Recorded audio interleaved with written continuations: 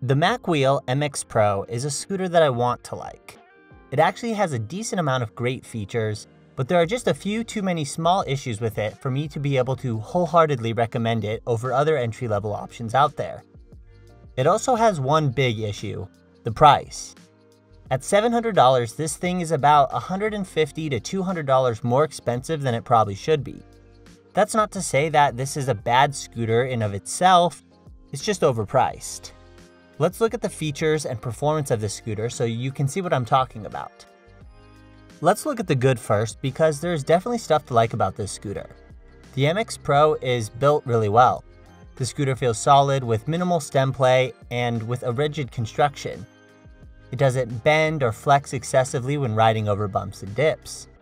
This style of folding lock can be tightened down fairly easily to make sure the scooter is rock solid.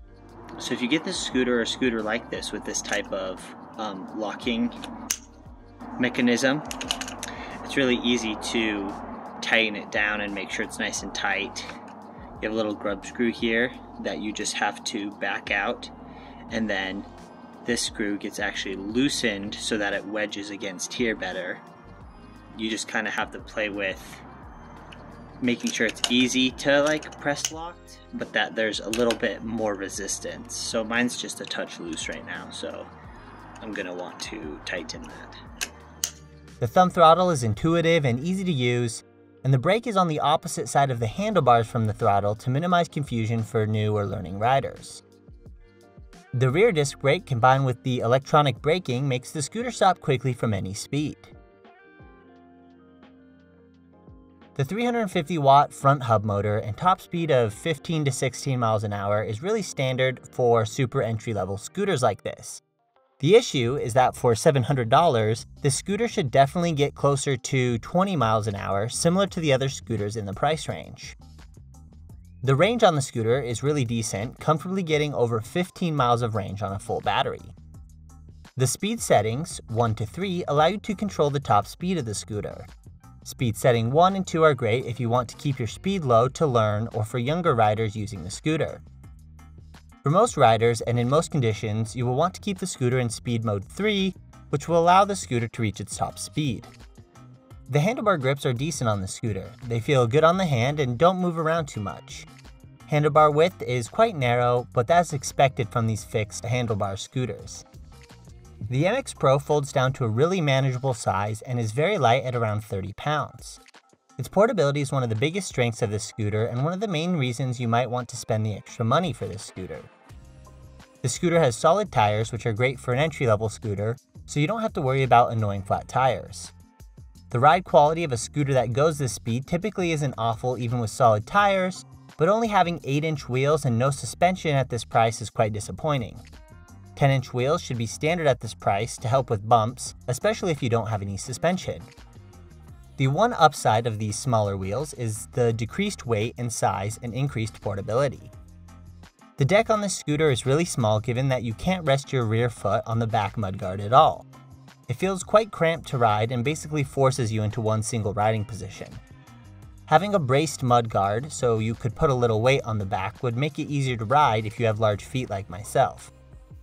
Cruise control is auto-enabled out of the box, so if you're cruising at a constant speed for a couple seconds, it enables cruise control and maintains your current speed. Some people may like this feature, but I never have, and I always disable it on all my scooters. Having it enabled out of the box means that if you want to change it, you have to navigate Macwheel's absolute mess of an app. Let's look at my experience with this app real quick. It has less than 3 stars on the Google Play Store, and that was a pretty good indication of things to come. When I opened the app, it asked me to sign in or make an account.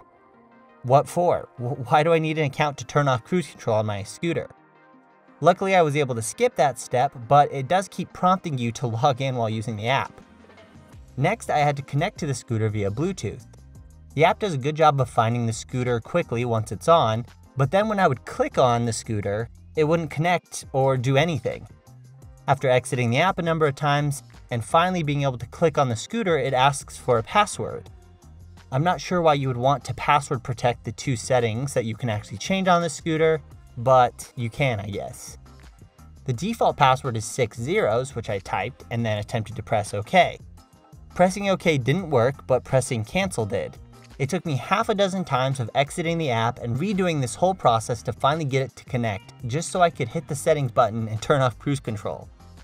You can also change between kilometers per hour and miles per hour in the app, and a couple other things, but that's it. Call me a boomer, but having an app to control a few settings on a scooter doesn't make it easier to use or add anything of value to my experience.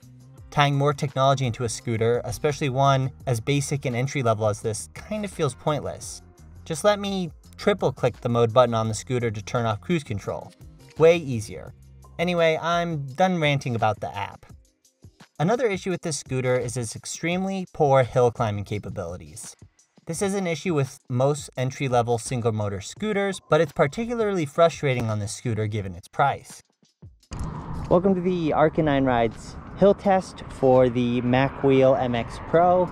This is kind of the steepest hill in the area, and so if it can do this, then it can kind of do, I figure it can do pretty much any hills that I'm gonna need it to, and it would probably do any hills that you would need. So I'm gonna be honest, based on like the amount I've ridden so far and how it's felt so far, I don't have high hopes for this scooter to make it up this hill, but we will see. So I believe the max speed on this thing is 15 miles an hour, and I just don't think there's enough oomph in this motor to get me up this hill. 8 miles an hour, 8, 7. Oh, not bad. It got down to 4 miles an hour there. This is throttle fully down, max speed setting, 7, 6.